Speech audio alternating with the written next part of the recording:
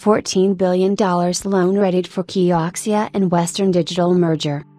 Insiders claim that a potential merger between Western Digital and Kioxia is closer to happening, following longer than anticipated negotiation between involved parties, including Bain Capital and Toshiba.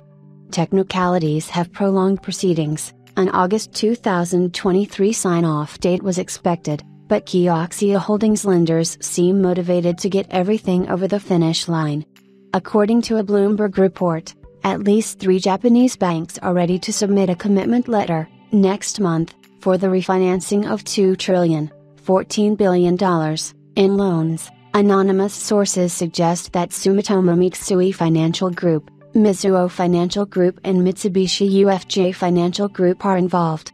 These organizations hope to fund the merger with Western Digital's flash memory business.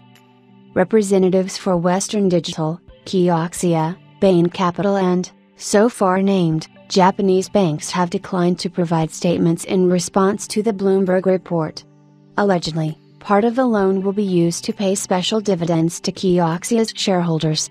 A Reuters summary of said conditions reads, under the terms of the deal being negotiated, Western Digital will hold about 50.5% of the combined company with the remaining 49.5% held by Kioxia. Of the 2 trillion yen loan, 400 billion yen will likely be funded through loan commitments and the Development Bank of Japan will provide a loan of 300 billion yen. The rest will likely be equally split between the 3 megabanks. Bloomberg's insiders believe that Western Digital's hard drive business is not being offered up,